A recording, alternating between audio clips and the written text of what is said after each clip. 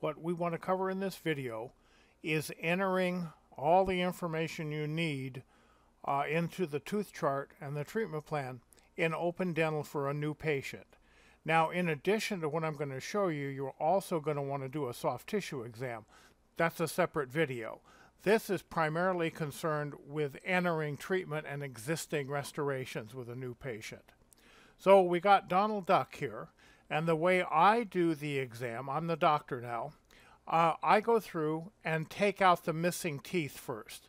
So I'm going to say 1, 8, 9, 16, 17, and 32 are missing. So I'm going to go up to the Missing tab and just click on Missing. Uh-oh, I made a mistake. Number 16 is really not missing. That's okay, don't panic. All we got to do is click on Not Missing, and it comes back.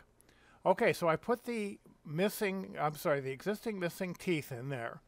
And now I'm going to put some existing restorations. Now, I don't do this a lot. I put existing crowns, endos, bridges, things like that in there, but I don't routinely put fillings in because I'm doing photographs and I have x-rays. So I think that's actually better documentation. But let me show you, just in case we wanted to put some existing restorations in there. I'm going to say 18 and 19 both have MOD amalgams. Here's the amalgam button down here. Now this is kind of busy. These are your quick buttons because I think you should spend about 90% of your time with things that are already in here in quick buttons and go to these other things only as kind of a last resort. Okay, so I got those two teeth selected. I'm going to say they have MOD amalgams. I think number 30 has just got an MO amalgam. Okay, so you get the idea. Now keep in mind I've got this existing other selected down here to put in existing restorations. Now I'm going to go back and put the treatment plan in. And this is where the assistant or the hygienist or whoever is charting can really kind of kick back and take it easy once you get familiar with all these things, because I think you can go a lot faster than the doctor. So I'm the doctor and I'm looking here at number 2 and I don't know, it looks like maybe there's something on the mesial. Maybe I ought to watch the mesial. And so you go over here to your watches, there's all your surfaces, and click on M, okay, and it puts a watch on there in kind of that mustard colored yellow. You can have any color that you want in there, but I want to distinguish it from what I'm going to show you next, and also from caries. Okay, so number 3, on the other hand, looks like it has a crack down the distal, right here. So here's my cracks. Okay, I'm just going to click on that. There we go. There's a crack down the distal. So I got a watch on the mesial of 2 and a crack down the distal of 3. So number 4 is kind of in bad shape. I want to do an MOD composite on number 4. Boom, I just click on that.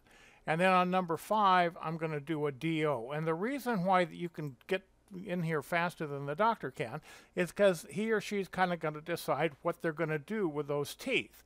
And you're just kind of hovering over here waiting to click on the tooth and click on the restoration. So it should be very, very quick here.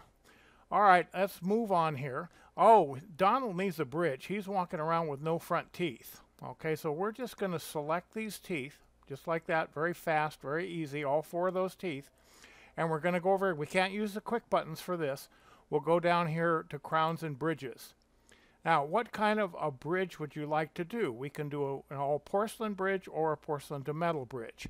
Okay, I think that'd be nice to do a porcelain bridge there. All porcelain, not porcelain fused to metal. So that's just one button, click on that. And look what it did. It put in the retainer, it put in the ponic, here's the other retainer, and it put in a bridge state with one single mouse click. That's pretty slick. Okay, so again, I'm looking at perio now. I'm going to go back to my quick buttons, and this patient's in pretty bad shape. Donald hadn't been to the dentist for a long while, and so I'm going to go over here. You can see these are hygiene, even though this is labeled amalgam down here. Once you kind of find your way around here, this should go pretty fast. I'm going to say I think Donald needs 4 quadrants of root planing, so I'm just going to click on that guy 4 times. Okay, you can't see everything. It's up here, but it's all in there. Okay, now the quadrants aren't right. When you go in to actually do the treatment, okay, then it's going to prompt us for the quadrant. Okay, but right now we're just treatment planning. So that's a quick, easy way to get that information in there. I'm going to do an anterior composite. On number 23, I'm going to do a mesial. Okay, boom, that fast. That's why the assistant or the hygienist who's ever doing this charting can stay ahead of the doctor very easily. Your quick buttons may not look exactly like this, and it depends on how we set them up and so forth. But I like to fill this space with things that you use very frequently. For instance, if you don't use nitrous, you don't have nitrous in the office, then we should take that out of there. Okay, if you don't do sealants, then we should take that out of there. Hopefully you do sealants, even if you don't have nitrous. So get familiar with these buttons so you can use the buttons whenever possible. And then we've got these other guys in there when you need them. Okay, now I could have put the root planing in here too, but it's faster from the quick buttons. Let's look at endo. Because if I pick 3 teeth, I'm going to pick that one, I'm going to pick that one, I'm going to pick that one. So I've got an anterior, a bicuspid, and a molar. And I'm going to do an endo post and PFM on those teeth with one mouse click. Boom. It knows that this is an anterior tooth, and it did the anterior endo code.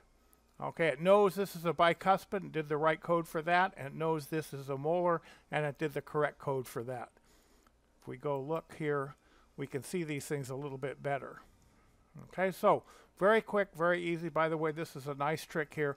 If you click on that guy once, it makes it bigger, and then it makes it go back the other way. So that's kind of a handy little thing to be able to do.